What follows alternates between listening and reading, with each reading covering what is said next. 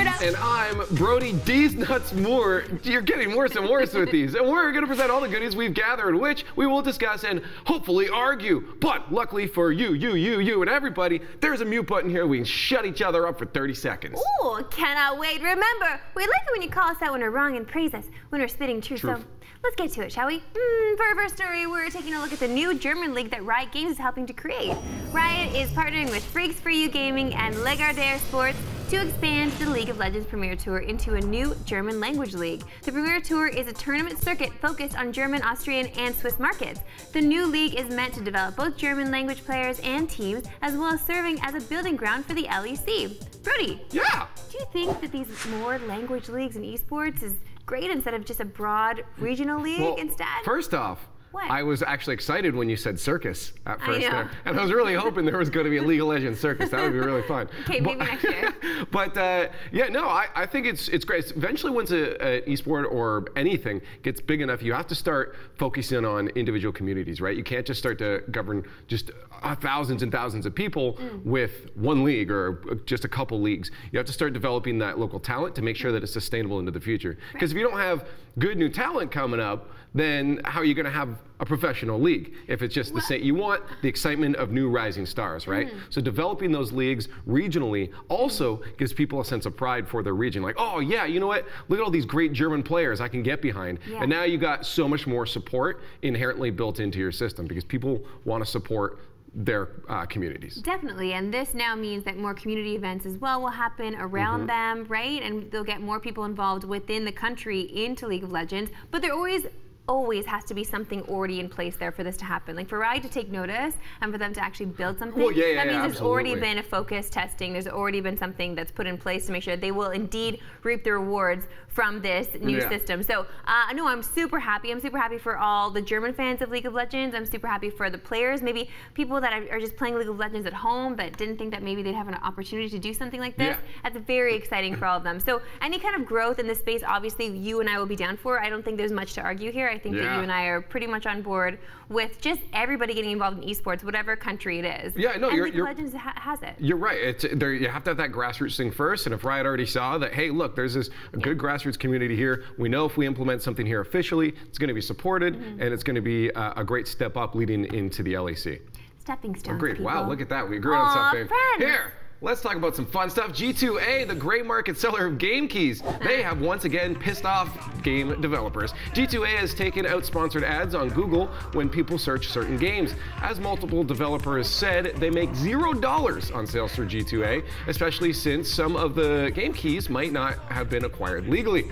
This has led to some devs openly telling fans to pirate the games instead of buying them off G2A since they don't want the store to receive a single dollar off their game sales. Yeah, so Marissa, what do you think about devs right now telling people to pirate their games? This has actually been happening for a long time, not just G2A, but with other gaming retailers that you know, take in games. We don't need to name names, but they take in games and they resell them at a much higher price than you would find if the game was just, I don't know, resellable somewhere online. That's the thing though, is that like people want, like consumers want a way to, you know, get rid of their stash if they've got one and then get more games instead. So it is like a pawn shop system in place. And unfortunately the developers do not see or do not reap any kind of reward from that company reselling their game, and it's really unfortunate. There needs to be something put in place, but how can that happen? How can we make that happen where these guys actually should pony up, because they're just reaping their rewards of someone else's creativity. It's literally they operate like a pawn shop. At that point, I feel like it's almost you need the government to get involved. Whichever, you know, wherever G2A is based, that government needs to get involved and say, hey, this is stealing. Like you're profiting off of someone else's product. This is someone else's artwork, right? I've seen this actually just across different industries when it comes to art too. One of my favorite artists, Mike Shinoda, he from Linkin Park, there was a while ago that one of their albums got leaked, right? And he said, I don't care if you guys listen to this and pirate it, just please listen to it in the order that we put it on the album because there's a story to tell. So a lot of the artists just want people to enjoy it. Right. And they don't want others to profit off of it. So it's like the same thing with these guys. The game developers are making art. They're making a product they actually care about. They don't care if you're going to pirate it because they just want you ultimately to experience it. They just really don't want someone else to be making money off of it. This is just another reason for us to just buy and download games from our devices, right? That's really just all this is. If you buy a physical copy of something, like, unfortunately, this is going to happen. Moral and of the story, if you pirate everything, the bad guys will never make money. No, that's not true, because the people that are creative making something, Brody, why do you trigger me like that? Honestly, it's easy. The Esports Hall of Fame celebrates esports players who have made a huge impact in the world of esports. It's currently seeking new inductees, which is causing some people to question its importance. Complaints include focusing on FPS players above all other esports, a panel that is biased towards those kinds of games, and the fact that there's no governing esports body to guide the process. In short, these are the exact same complaints that people make towards sports and music Hall of Fame. Brody, do you think that there should even be any Esports Hall of Fame? Like, should this even exist? And how would you even make one that would be even Steven? Yeah, absolutely. Great show, by the way. Good callback. But that's a throwback. But yeah, no, I absolutely think there should be a Hall of Fame, because I think a lot of these people, they put work in for years and years and years. Some of these players have led the way, paved the path. Not even players, you know, other people in the scene like Golden Boy and stuff like that. These guys have paved the path for other people in esports, right? And I think those people should be recognized for the amount of work that they've put in for future generations. So look back and be like, oh yeah, you remember this player, this commentator, whatever? They did a lot for the scene, even though they don't know it directly. There's somewhere for them to learn that history, right? So I think absolutely that needs to happen. But yeah, that panel needs to be diversified, because if it's too biased, you're going to overlook the importance of some of these other players in other scenes, right? Like, there could be like a mobile player out there that FPS panel's not going to know at all about, and why this person's important, so that guy's never going to get inducted into the Hall of Fame. I know, that's the main problem. And yes, it is just like how it works in Hollywood. There is campaigning that needs to be done. Like, it's really all about who you know and whose friends you are with. So what about? It's unfortunate, but like, even you're seeing that even some like hosts that get nominated or whatever it is, they're all part of like the same agency. You know what I mean? Like, it's very much like a who's who, but like, are you who salty you know you didn't situation. get nominated? No, I don't expect to get nominated for any of these things at all, ever. Like, if that did happen, I would be totally surprised. I'd vote for you. But oh my God, thanks, Brody. You're welcome. So sweet. No, it really is just a who you know situation, unfortunately. So that will leave anybody salty anywhere about this. It's just, I don't know. Yeah. What about line their pockets. what about each esport having its own governing body to do their own Hall of Fames, and then you can take, you know, the best ones from each of those into an like ultimate Hall of Fame. Well, I mean, they should just have Golden Boy on the body in general. Golden Boy run everything. Yeah, no, he's literally the host for every show, and now he runs the Esports Hall of Fame. Because he has actually dipped his toe in literally every single esport. Everything. So he knows, at least he can say, listen, get this person to do this, get this person to do this, because he's met everybody across the board when it comes to all these esports. He's literally done everything, Brody, everything. Well, there, it's final. We nominate you, Golden Boy, as the Esports Hall of Fame panel. You're the only, exactly. you're the only one on there. Anyways, our last story is taking a look at Hollywood specifically, how it seems to be trying to make as many video game movies and TV shows as it possibly can. It started with Myst, the 90s adventure game, which is apparently being made into a TV and film universe. Then Square Enix announced it's making a live-action TV show based on Final Fantasy XIV.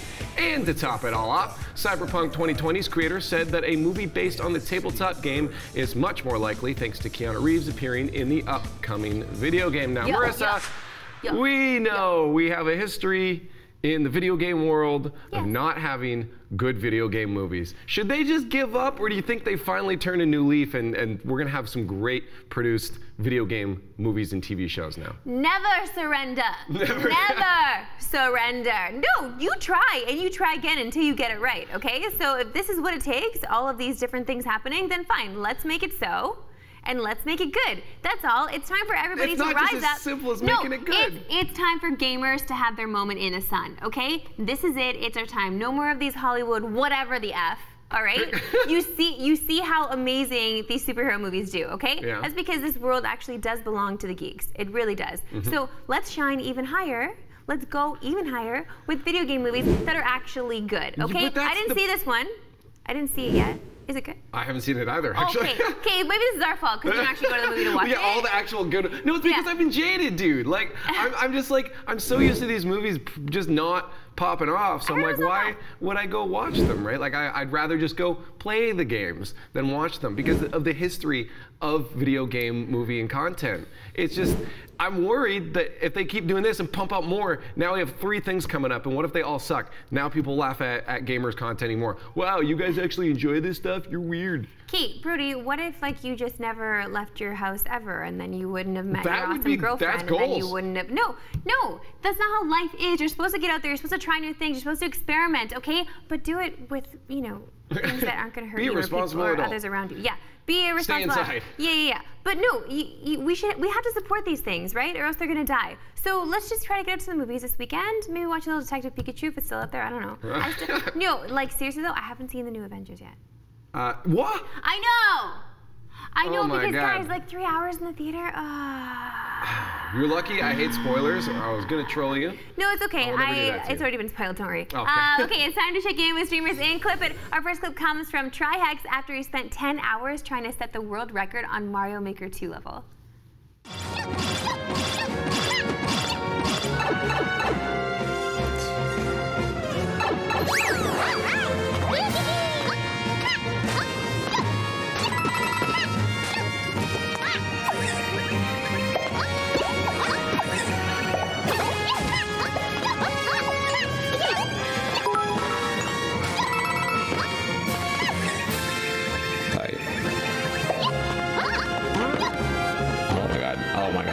Oh my god, that was so tight.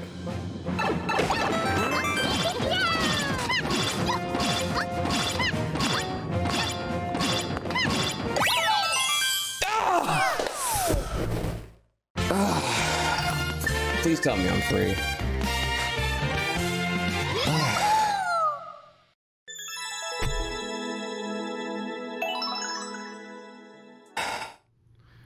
Oh my god! Yo, let's spam tryhards in the chat right now. Yo, oh my dude, gosh, straight Trihex. up. That's amazing.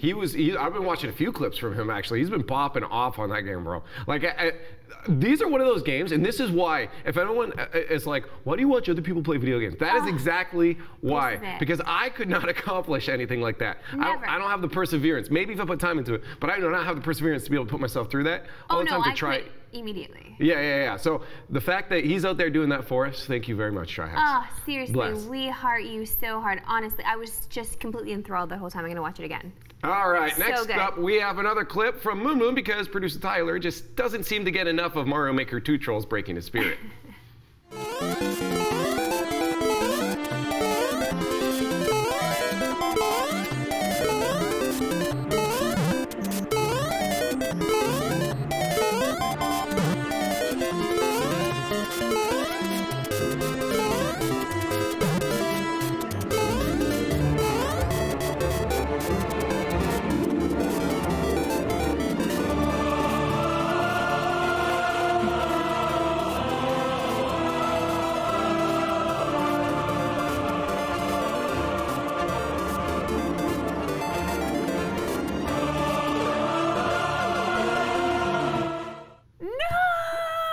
Okay. That was so intense. I really think we need to start tracking her mic during those because your reactions are so good. How's he gonna get over there? You're so into it.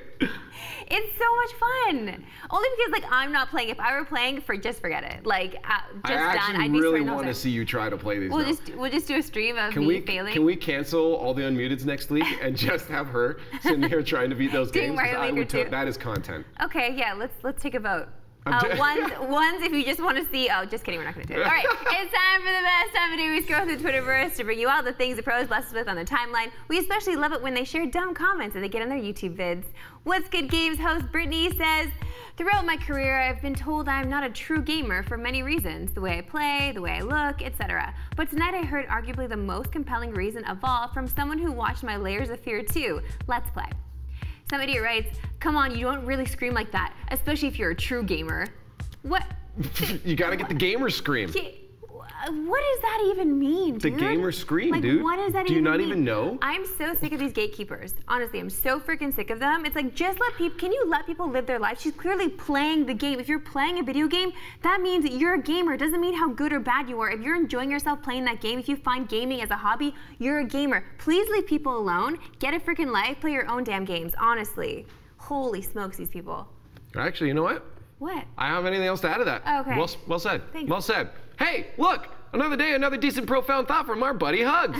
He says, I understand it's considered disrespectful to swipe wooden chopsticks together to remove possible splinters, but can I get a pass if the restaurant has cheap chopsticks that splinter easily, or do I need to hop back on my fork bullish?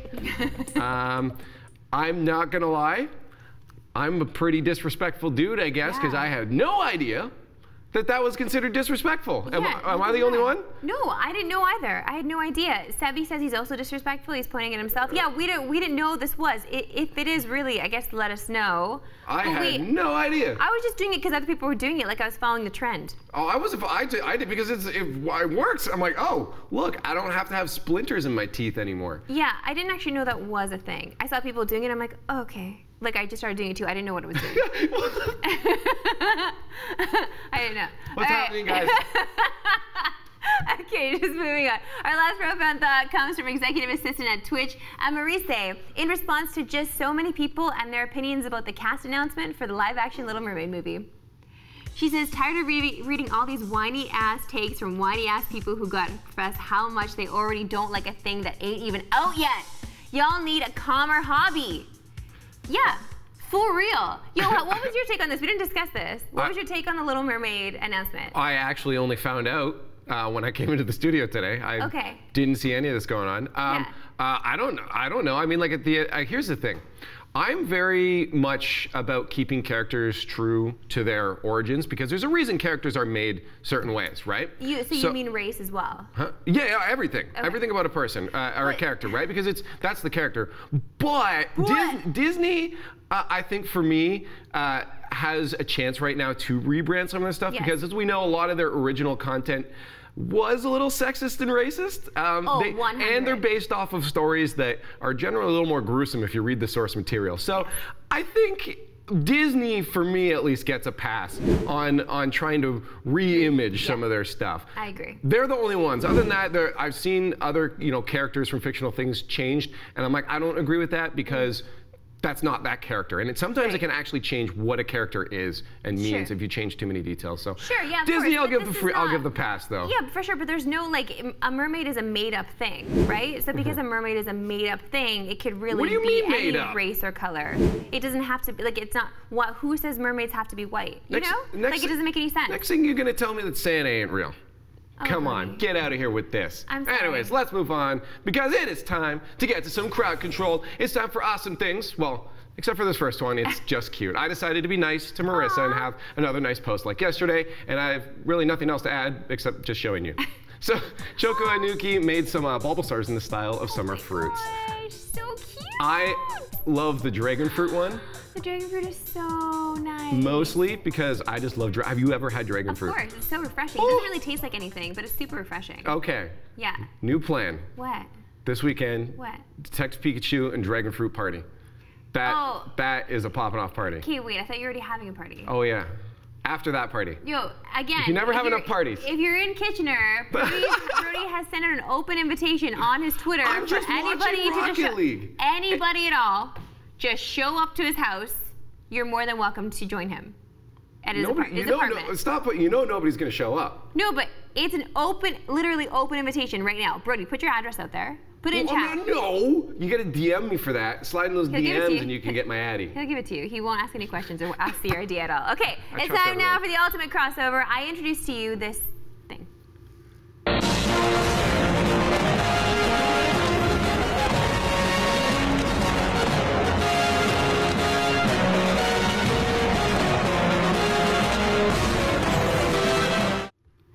Okay, so there are 13. That is literally the best thing I've ever seen. There are 13 things in there in total. So it was a DBS Abyss Watcher from Shotgun, Minecraft Inventory, Fortnite Health, Mario Kart First Place, Zelda Music, Mario 64 Castle, Overwatch Ultimate Meter, Lego Star Wars Character, RuneScape Compass, Half-Life Reload Sounds, Portal Crosshairs, and Bernie Sanders playing to top it all off. That is literally the greatest video that has ever been made. Like, that guy just won the internet for at least this week. Well, for like today. Yeah. Yeah, that's true. There's a lot of stuff on the internet. That was so good, though. I want to see more. I want to play that, too. I want to see, like, how do you cram that much stuff in there? I kept finding new things, too. I didn't even realize right away the Half-Life sounds for the shooting and reload. And I'm like, and then the portal, I missed those. The portal crosshairs, too, at the beginning. Wait, did you just, like, find them all there? Did you find a list of things? No, I needed other people's help on the internet. I'm like, I found most of them, but there were a couple that I did miss. That was just madness. That was good. It was madness. There are a lot of good gaming tattoos out there, but we know this world needs ballast, as Thanos would like, and there are a ton of bad ones, too. This one, though, I'm about to show you, is the best of both worlds. Here's the best worst tattoo I have ever seen. What? It's brilliant. Absolutely brilliant. I'm sorry. Imagine playing Mario Party on that. Brody. You know what though? Like, that was a good nipple for that. Yeah, that's true. You know what I mean? Like, some people have like different kinds of nipples. She's trying to say some people have some gross nipples. No, not at all. Listen, there are no such thing as gross nipples. Anybody? No. You can have whatever kind of. Listen, you just own your nipples, okay? That guy's really owning his nipple. He's proud of the protrusion of that nipple, because it does kind of look like the joystick. It absolutely does. Okay. Just hope it doesn't break down like those controllers actually do. I just wonder, like, how he would come up with that idea. Like, he was looking at himself in the mirror one day and, like, looking at his controller and, like, looking at the mirror. He was probably doing this. He was like, whoa, it's like a 64 controller. Okay, let's see your nipples. No. That's my Snapchat Premium. Go sign up for that and you can get it. Sub to Brody, he'll show you the good. That's it for our meter. Remember, you can hit us up on our socials just to say hi or send us some stuff to react to. Someone type in exclamation mark socials right now to see all of them. I'll see you next week.